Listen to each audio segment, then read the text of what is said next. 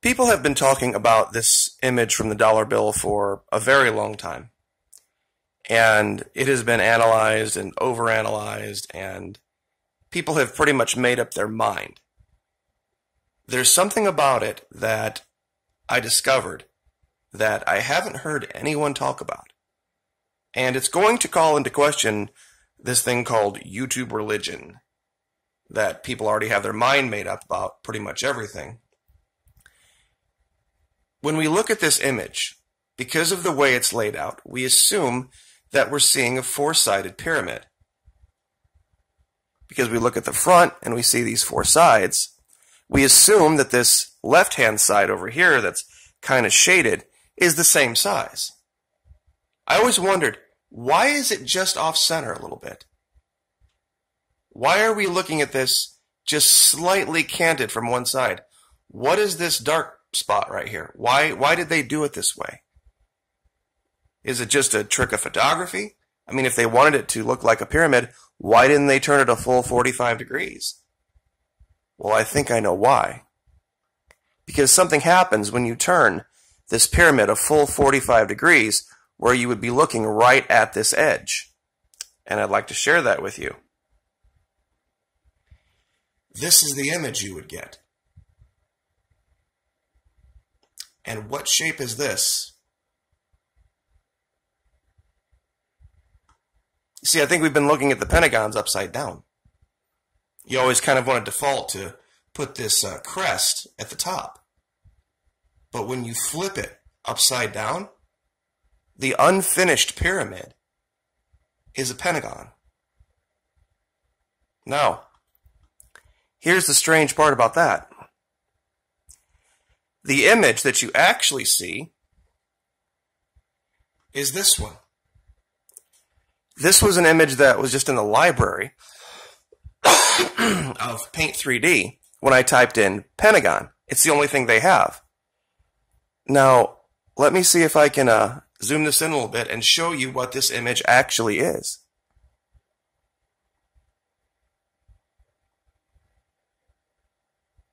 You see, it's not a pentagon. It's not a pyramid, pardon me. It's a trapezoid that's just off-center a little bit. And when you look at this, this is exactly what is on the dollar bill. This side isn't as wide as this side, which would give more rise to this idea of something being unfinished. It's not a pyramid. It's a trapezoid that is just turned slightly. Now, here's the really weird part. You ready for this? Who remembers the serpent head in Peru? I did this video just a couple, 2-3 days ago. We're down in Peru. There is a strange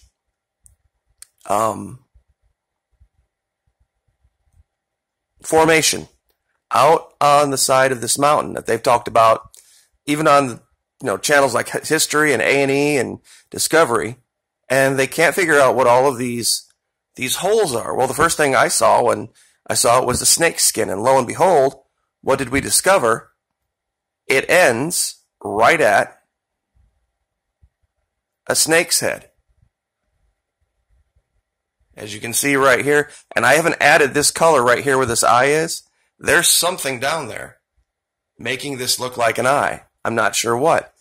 But when you draw this straight line, we took it all the way down to Antarctica, to Union Glacier, the CIA base, and this area out in the middle of nowhere where they're digging for something.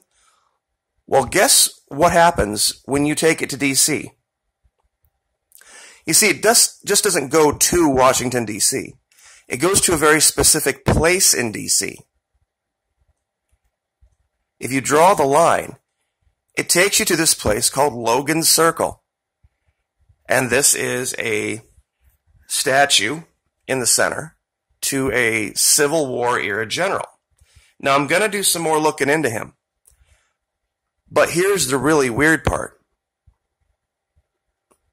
If you go to the Pentagon, the actual Pentagon,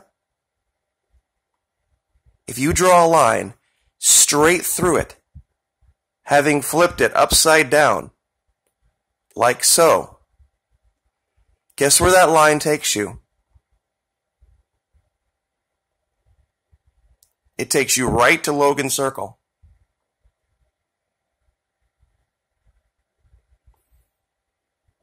So from the Pentagon, upside down, the unfinished pyramid, which is what this really is, if you can imagine this line here that bifurcates it being the one side, right to Logan Circle, non-stop express train, right down to Peru, to Serpents Head, and then continues on right to Union Glacier.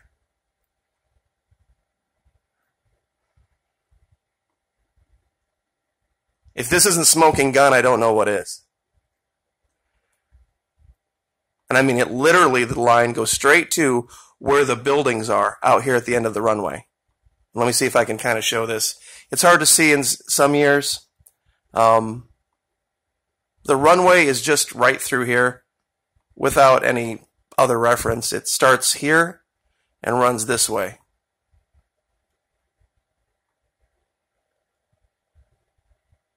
And there's another one up here. But this was the place that, for those of you who are unaware, the Fitbit data. Remember the Strava heat maps? The Strava heat maps showed that there was a base here where these guys were using these devices, and it showed this very strange image, one that matched one from Djibouti, which is how we correlated this one and the strange CIA base in Djibouti in Africa, along with many, many other things. And then, of course, our last place, and I know this is redoing that last video, but I think it's important, because this was one of the first and the most watched videos that I've ever done, was this site. Very, very strange things going on here. See, 1 minute it looks like this, and then next it looks like this. And they're digging something out here. I know people have made this allegation that it's some kind of a research station baloney. I don't buy it. I just don't. Because there's a trail, and this is another video for another day, that leaves here, and I'd have to go through a whole bunch of different images and years to show you this. There's a trail of markers that takes you all the way out here and then just dead ends in the middle of nowhere. And there is no imagery from this far inside of Antarctica. I mean, no real good high-res imagery. It's all, I mean, I know a lot of people think that what I show is blurry, but believe me, they found something, and they're working on something. And it all starts right here. This was no accident that they built the Capitol here, and how they built it and how they laid it out was in a way that even people hundreds of years later could follow this trail. Because that statue in Logan Square, it's set up on cardinal directions. Directly 180 degrees south, which is the way he's facing. The statue is of a man on a horse, and it's as if he is riding directly south.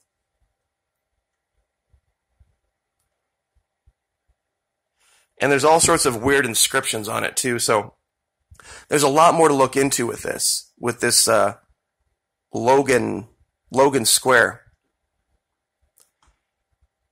The man's name was Major General John A. Logan, and we'll go ahead and bring up this picture. He fought for the Union, I believe, but he was from the South, if I'm not mistaken.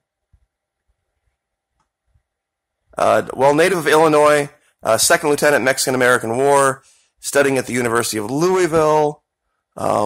He was a Democrat of that time. He denounced what he considered extremists on both sides, but eventually volunteered to fight with the Union Army during the First Battle of Bull Run. So Southern Illinois is one of those places where it's kind of a little bit of both. People think of Illinois and they think of Chicago, but a lot of Illinois is very especially Southern Illinois, much like the South. A lot of really good bluegrass artists have come out of, and country artists have come out of Southern Illinois. Alison Krauss and Susie Bogus, just to name two right off the top of my head. But anyway, one of the inscriptions is Fond Nelly Roma, if anybody wants to look that up. FOND period, space NELLI, space ROMA. And I'm going to look more into that, but I'll let you guys get a head start on me on that. So, anyway. Not a pyramid. It's a trapezoid that's just unfinished. Like, share, subscribe.